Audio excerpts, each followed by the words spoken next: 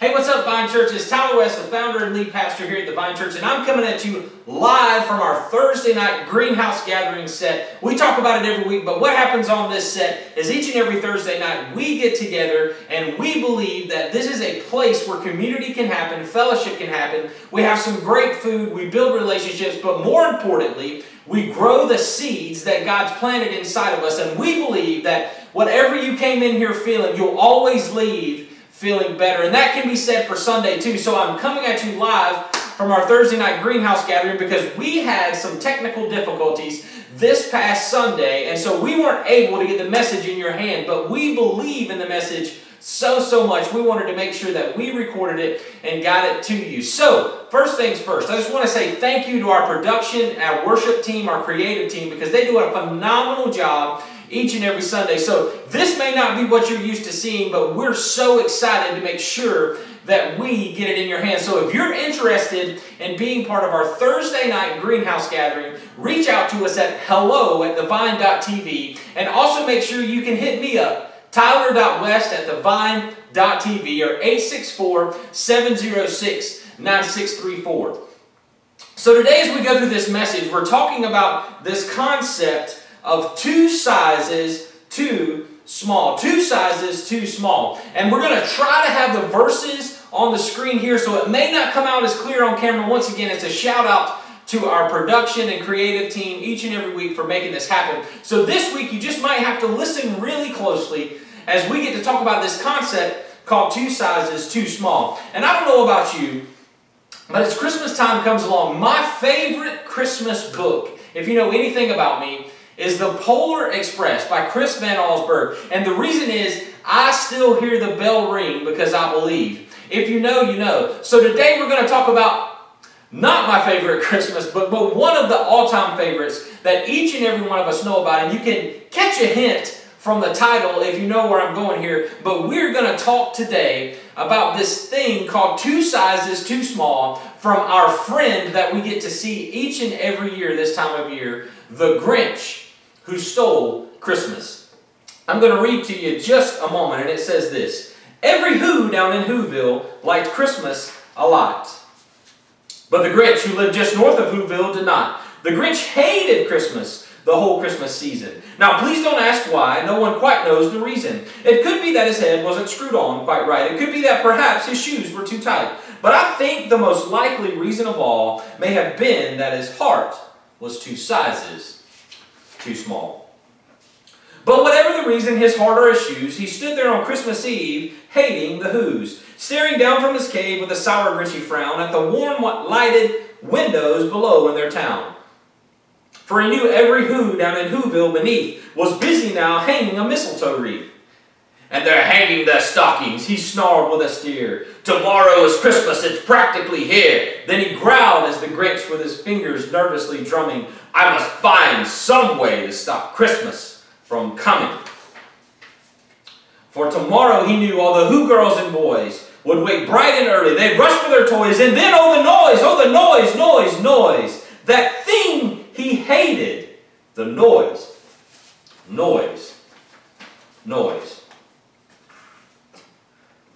So I don't know about you, but last week we got to talk about the chains of unforgiveness for others and how we had to loose ourselves from the chains of the unforgiveness of others.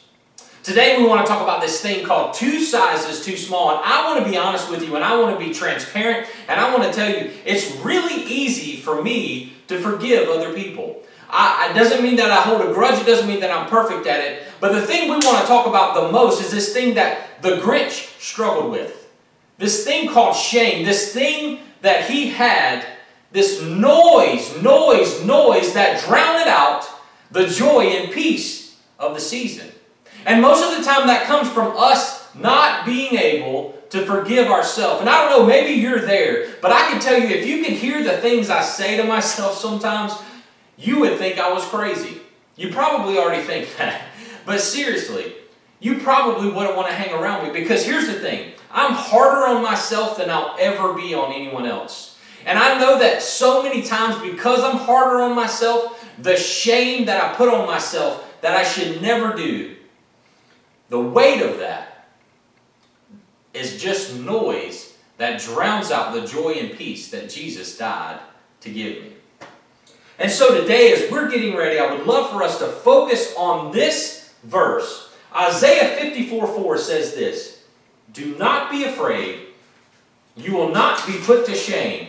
Do not fear disgrace. You will not be humiliated. You will forget the shame of your youth and remember no more the reproach of your widowhood." You see, Jesus is talking here, realistically, Isaiah, the prophet Isaiah is talking here about Jesus coming to give us peace. And he's reminding us that we should not fear what's happening from our shame.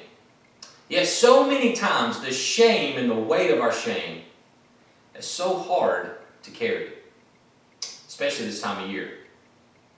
Sometimes the shame can be, man, my gift is not good enough. Sometimes my shame can be, my house is not big enough. Sometimes the shame can be, I can't pay my bills. Sometimes the shame can be, I don't look good enough. I'm not pretty enough. I can't talk to this person because I'm broken and I'm ugly, or I just don't have what they need, and we put shame upon ourselves. And here's what I want to tell you today, Vine Church. Today is your day to set free from the chains that you have holding you back of shame. Because today that weight can be lifted.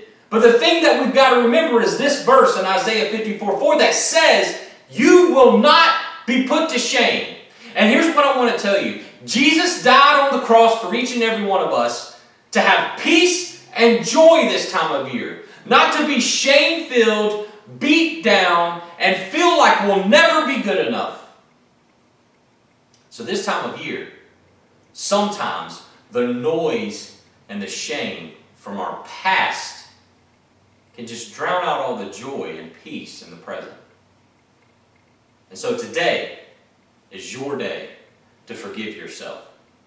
As we go on, I want to talk to you about this story. If you know anything about me, the Gospel of John is somewhere that I could live in. And if you have your Bible, if you want to thumb there, if you're watching online right now, or you're just sitting down to have your morning cup of coffee, I just want you to open up your Bible and get to John 4. And we're going to start in verse 4. We're going to try to have it on the screen for you. I can't promise that it's clear, but here's the thing. If you will open your Bible, God will speak to you like never before. And so I would challenge you to thumb there right now or open up your Bible so that you can read along what I'm about to read in this story that encompasses this thing called shame.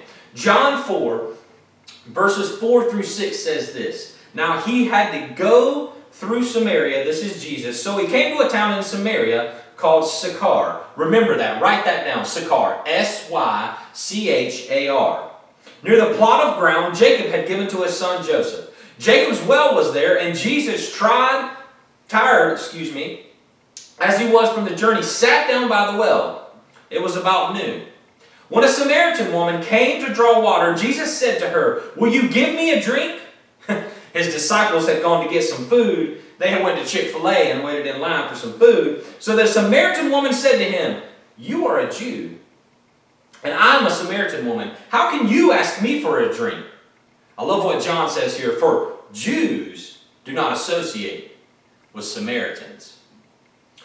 Verse 10 says this, Jesus answered her, "If you knew the gift of God and who it was who you asked for a drink, you would have asked him and he would have given you living water." "Sir," the woman said, "you have nothing to draw with, and the well is deep. Where can you get this living water? Are you greater than our father Jacob, who gave us this well and drank from it himself, as did also his sons and his livestock?" Jesus answered, "Everyone who drinks this water will be thirsty again, but whoever drinks the water I give them will never thirst. Indeed, the water I give them will become a spring of water welling up to eternal life." Jesus ends this interaction at the well with this woman after he's talked with her about the shame of her relationships that she's carrying. This woman is sitting here and she's had relationships, she's been in marriages, and it's noon. And she's trying to get some water, but she runs into Jesus. Isn't it crazy how the encounter with Jesus can completely change our lives? The story ends with Jesus and this woman right here in John verse 25 and 26, and it says this. The woman said, I know that Messiah, called Christ, is coming. And when he comes, he will explain everything to us. Then Jesus declared, I, the one speaking to you, am he. So today, I want to talk to you about shameful thinking. You know, Dr. Henry Cloud talks about this, and he talks about this as the 3 P's of shame. And today I want you to look, and we're going to go through this story with this woman at the well and our friend the Grinch, and we're going to talk about how the weight of our shame can drown out the peace and joy of the season. And so today, as we're talking through this, I want to give you 3 P's from Dr. Henry Cloud. What he says we can see in our thoughts, the noise of our shame. We can see how we are stuck in shame, and the weight of shame is outweighing who Jesus is in our lives. And so here we go. The first P, if you're taking notes, is personal. The first P of shameful thinking is personal. It's personal. So here we are. If we think of it in terms of our friend the Grinch, he's taking Christmas personal. He was sitting up in his perch for 50 plus years and looks down on Whoville, and he's all by himself, and he knows that he couldn't go down to Whoville because maybe he was green, or maybe he was different, or maybe he just wasn't a Who. I mean, he was close enough to him, but he just wasn't good enough to be him. And so he sits down and he says, I must take away the joy and peace of everyone around us. See, the weight of your shame will always leave you all alone. And it will push everyone in your life away because you take everything personal. And the way that you take it personal, and guys, I'm preaching to myself here because I live this more than I want to admit, is you think you're not good enough. You think what you did in your past defines you. You think that everything that's happening to you is the world is out to get you. Just like Mr. Grinch. How about this guy, how about this woman at the well who runs into this guy sitting on some stones at Jacob's well, who she doesn't know? How does she feel? Well, remember I told you this. There's a town called Sychar that they came to. So let me tell you about this town called Sychar. It's really hard for scholars to nail down where that is. So they believe the woman actually came from Shechem to this place called Sychar. And this is what I love about God. How he just ordains everything. This town called Sychar, translated in Greek, is liar and drunkard. All right, y'all have a good day. Message over. No, seriously. Liar and drunkard. So when you translate that, that means she came to a place from the lie that she was living was about to be exposed. She was drunk on her shame, and she was literally walking in the middle of the desert at noon. If Sychar is where Shechem is, she had to have passed multiple wells to get to this one well way outside the city gates. Isn't it crazy? She had to go way outside of this place to get some water. And yet, here she is, living this lie, living this thing, carrying this shame, living a lie like it's probably okay. Like her Facebook post is all smiley pictures. Her Instagram selfies are all perfect situations in the perfect Christmas setting, and the perfect children, and the perfect gifts, and the perfect wrapping, and the perfect bow. Sound familiar? Isn't that what we all struggle with? Here's this woman from the town of Sychar. Here's what I don't want you to miss. If you name a child Sychar, it means end. And this is what I love about God. The end of her lying and drunkenness and shame is about to come.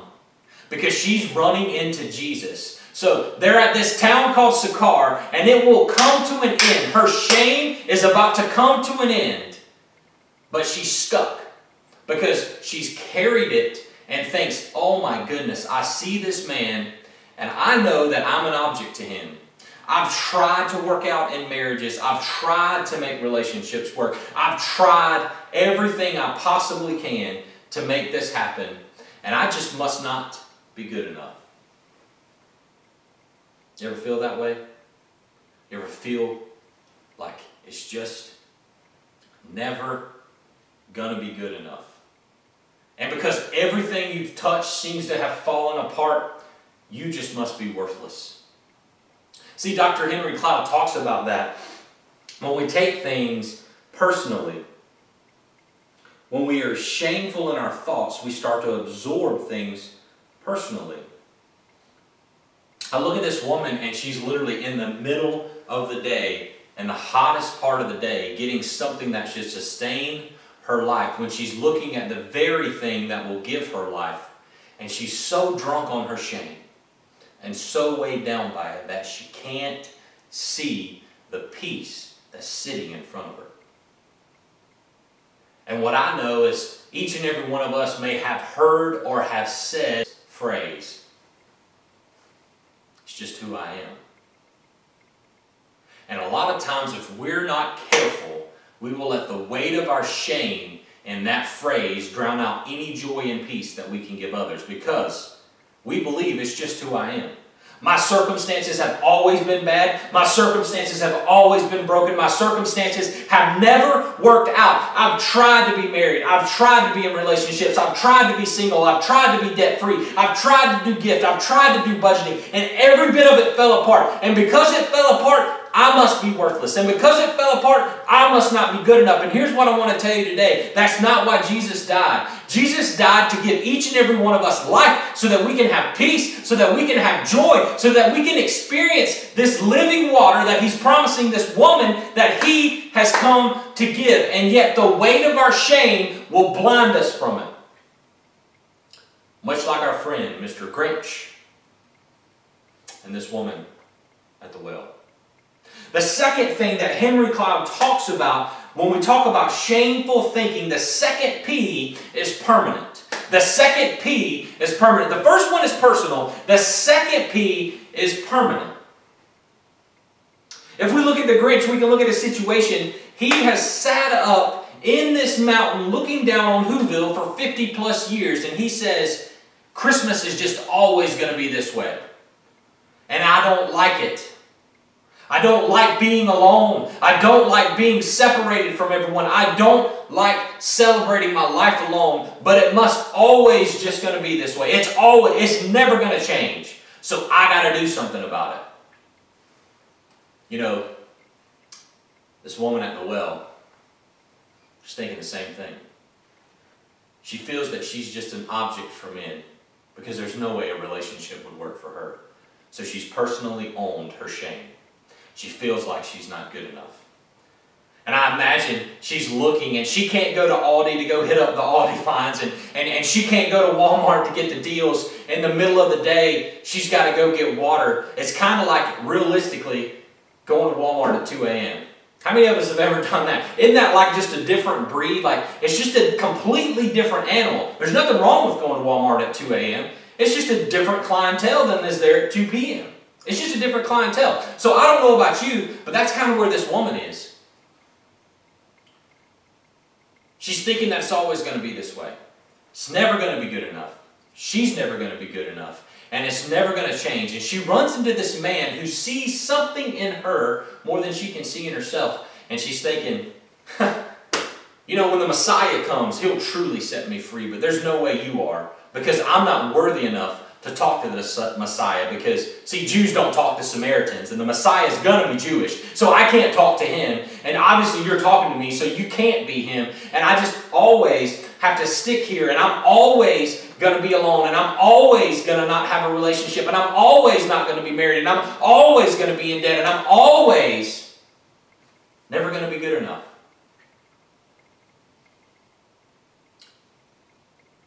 See, here's what I want to tell you, where we've got it wrong in the church. And this is why we want to be different at the Vine. Religion will always remind you that you're not good enough. Will always remind you that you're not good enough. But a relationship with the Creator of the universe will set you free. And that only happens through Jesus Christ. Because He is the truth. He is the life. And He is the way. And yet so many of us can get stuck thinking, This is just how it's going to be. It's the best it's going to get. How many of us say that? Over and over and over again. You know, that's where this woman was stuck, is in religion. She tried, and she tried, and she tried. You know, you don't step into 5+ marriages. You don't step into 7 marriages. You don't step into 10 relationships. You don't step into all these relationships if you're actually not trying and searching for something better. Now, don't get me wrong. It doesn't always work out. Relationships don't always work out. But if you're not searching for something greater, there's no way that you're going to keep going back to the well. And that's where this woman was. She was going back to the well to hope to find something better, because the way that it's always been just keeps drumming on. And the noise of her shame reminds her every day, you're not good enough. You've got to go to the well at noon because you ruin everything. I don't know about you, but sometimes in this season, it's exactly how us all can feel. And I don't want that for you. I don't want that for me. I want each and every one of us to let go of the weight of our shame and step into the joy and peace that this true season represents. The last P that Dr. Henry Cloud talks about is pervasive. SAT word of the day. Pervasive. Pervasive. It means everywhere. You know, the reason that the woman probably went to the well at noon is because everybody done talking about her business. Everybody knows she's with all these people. And now all of a sudden she's got this hidden relationship that Jesus calls out to her. This hidden relationship. She's with a man she's never been married to. And she's living with him. And she's in a relationship with him. And all of a sudden she's like, everybody knows about it. Everybody knows all my business. So I'm going to keep this hidden and no one will know about it. And if they don't, then it's going to be fine. And see, your shame will do that to you. It will try to keep you in sin and will try to help make you want to hide things that will always be brought to light because you're stuck in your shame. And this woman's thinking that everywhere she goes, people talk about her. Everywhere she goes, they're just talking about her. She can't go to Ingles to get something on sale. She can't go to Aldi to get the Aldi fine because the cashier is going to talk about what she did this week. Sound familiar? Don't we all get there? See, when we're stuck in shame, we think the world talks about us.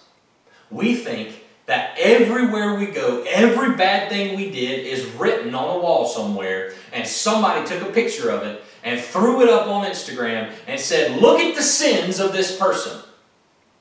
And here's what I want to be real with you with. Everybody's got so much going on, they don't care. But shame will make you think they do. Shame will make you think. Shame will make you think that they're out to get you and they see it all. And I want to tell you, the creator of the universe is the only one who sees it all. More on that in a second. How about our friend the Grinch? He looks around and says, everywhere I go is Christmas. Everywhere I go is joy and peace. And I can't experience it. I've tried everything I possibly can. I've stayed out of those people's way. I've tried not to get run over by them. I've tried not to have relationships with them. I've let them do their own thing for 50+ years. And it seems like not only is it ever going to change, but everywhere I go, that's all I hear. The noise of your shame will do that. The noise of your shame will make you feel like you're never going to be good enough. It's going to make you feel like it's always been this way. And it's going to make you feel ashamed to even walk out the front door of your house.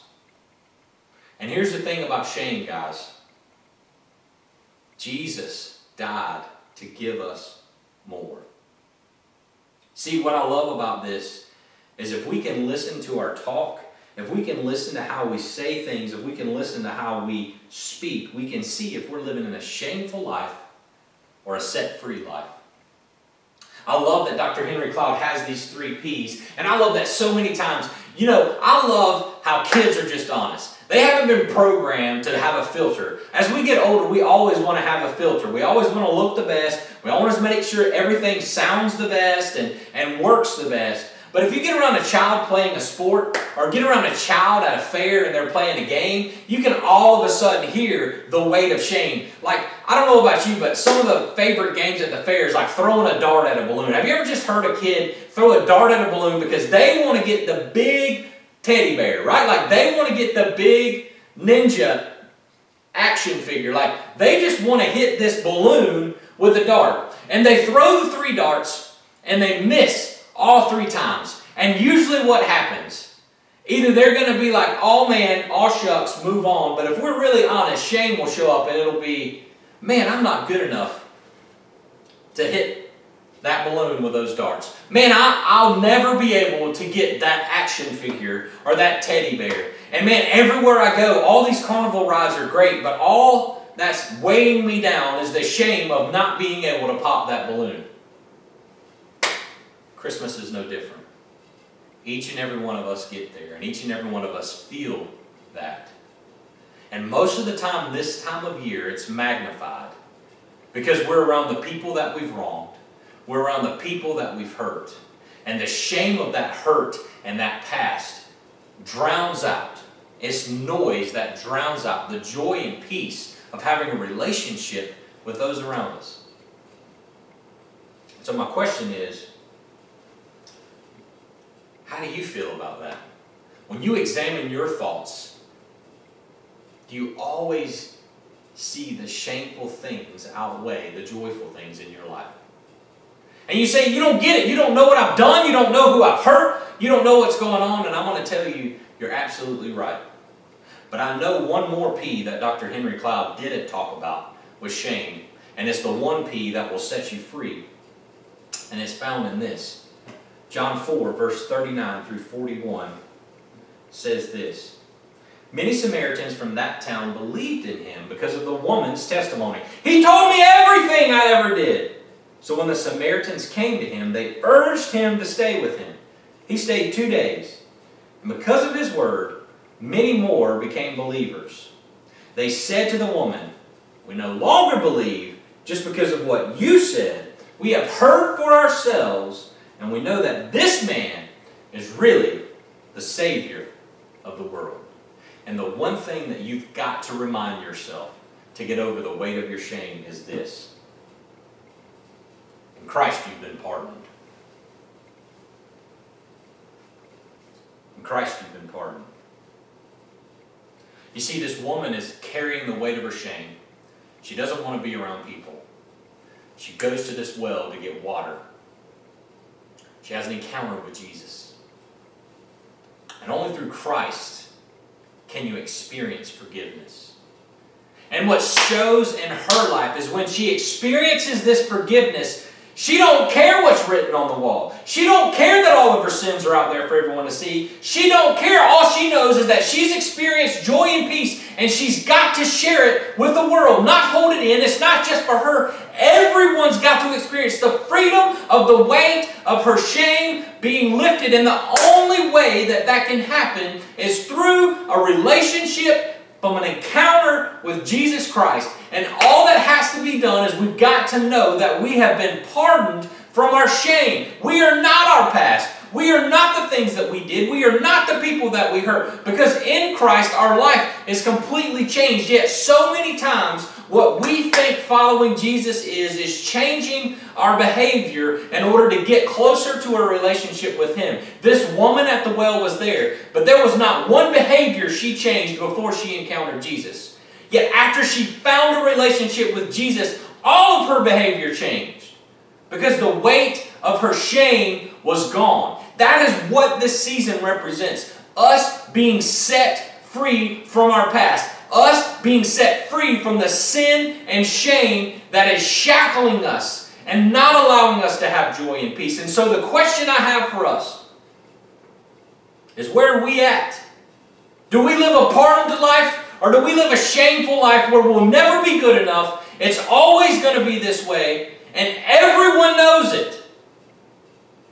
Or we live a life that's pardoned, that says, hey, I don't know what's going on here, but this man knew everything that I did. He set me free. He told me exactly my sins, even those that you didn't talk about. You didn't know about this relationship. You didn't know what I was walking through, but He did, and He didn't beat me up for it. He just said, look, have a relationship with me and you'll be set free. This woman should have been stoned by the Jewish law. Religion would have said she was stoned, but because she was a Samaritan, she didn't hold to that.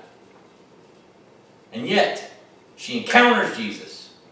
And she's set free from the law that will remind her of her shame. And here's what I want to tell you. Religion will always tell you to change your behavior to get close to God. And here's what I want to set you free from today. Your behavior will change when you've been close and had a relationship with God and not a second before. Because you can change your behavior, but I guarantee you, you'll be back to where you were. I don't know when, but I promise it'll fall apart without Christ in it. And so today, I want each and every one of us to see that we can live a life that's pardoned. So many of us can get stuck in this because our circumstances make us feel like we're not worth it. And I want each and every one of us to go in this season and not be the woman who shamefully walked to the well, but be the woman who ran into a town and shared the peace and joy that only Christ can give. Because that's what it's all about. And the thing that I want us to declare over our life is this. Whatever my shame is, I am not abandoned, because in Christ I am accepted. I am not ugly, because in Christ I am treasured. I am not in bondage of my shame, because in Christ I am free. I am not broken, because in Christ I am whole. I am not beat down, because in Christ I am blessed. I am not left to do this by myself in all of my sin and shame, because in Christ I'm accepted. So many of us just need to declare this over our life today. And yet here's the thing. We're like Mr. Grinch. We go down and we think if we rob the joy and peace of all of those around us, that our shame will go away. But it doesn't. What happens to Mr. Grinch, you say? And the Grinch, with his Grinch ice-cold feet in the snow, stood puzzling and puzzling. How could it be so? It came without ribbons. It came without tags. It came without packages, boxes, or bags. And he puzzled 3 hours till his puzzler was sore. Then the Grinch thought of something he hadn't thought of before. Maybe Christmas, he thought, doesn't come from a store. Perhaps Christmas means a little bit more. And what happened then? Well, those in Whoville say the Grinch's small heart grew 3 sizes that day. And the minute his heart didn't feel so quite right, he whizzed with his load through the bright morning light, and he brought back the toys and the food for the feast. And he himself, the Grinch, carved the roast beast. You see, our shame will always make our hearts stay 2 sizes too small. But when we've been set free from it, and we see that maybe perhaps it's not our shame that dominates our life, but the freedom that only Jesus can give, we can't help but change. We can't help but share joy and peace with others. We know that we are not defined by our past, and we know that we have been set free. And here's what I want to tell you. Jesus died so that each and every one of us could sit at the head of the table. But the reason that most of us experience shame is this. We are trying to change our behavior and not really be in a relationship with Him. You see, what happens so many times in our life is, as a Christian, you can have this thing called conviction. And conviction will tell you when you've done something wrong, but here's where you're going to know the difference of whether your shame is outweighing who you have a relationship with. When you're convicted of something, the Holy Spirit, the advocate, as it's called, Jesus promised to give us the Spirit that raised him from the dead, will say, hey, that's wrong. We got to work on this. And it will come to your defense and your aid, and it will help you walk through your circumstance, even if you've done something wrong. But the accuser, Satan, and his craftiness and his shame will come to you when you've done something wrong and tell you, you've ruined everything. It'll never change. It'll never be good enough. And the weight of your shame, guys, if you're listening to the accuser, you'll never get out of it. And so you've tried your way. You've tried behavioral modification, and you still see that you're listening to the accuser. And here's where I want to set you free today. Remember that I am not my shame, because in Christ I'm free. And so many of us are standing here tonight as I get to wrap up this message, and you've tried it your way. You've tried to change your behavior. You've tried it a million times. You've gone through the 12 steps, and it's just not working. And here's what I know about you. The reason you can't experience freedom from your shame is because you never experienced the forgiveness that only Christ can give. It's that simple. Because you can't give forgiveness to yourself if you haven't first been forgiven. And it's this simple. It's faith that Jesus is who he says he is. He told the woman at the well, I am the Messiah. I am the one who has come to set you free. And yet we think we've got to work to get there. We've got to change our behavior to get there. And that's not why he came. He came to give us joy and peace by only one thing. Receiving the gift by faith that he is who he says he is. And what is he? Forgiveness for our sins. And so today, I'm going to lead us in a prayer. And if you're sitting there and you've never nailed down a relationship with Jesus, you've never been forgiven, I just want you to repeat after me these words. Dear Jesus, I believe I'm a sinner. I believe you died on the cross for my sin, but loved me enough not to stay dead, but left an empty tomb so that I may have life. Come take over my life. Teach me how to follow you, step by step, the best way I know how. And if that's you, and this is the first time that you can say that you have received the forgiveness of God because you believe Jesus is who he says he is at that well. He is the Messiah. He is greater than your shame. He came to give you joy and peace. If that is you, I'm begging you today, reach out. Reach out. Because you were never meant to do this alone. Reach out to me. My phone number is 864-706-9634. You can email me at tyler.west@thevine.tv. You can also email hello@thevine.tv. Please let us know because we want to walk with you through this. Because here's the thing. Just like this woman went and told all those people what she had done, I guarantee you she still struggled with her shame.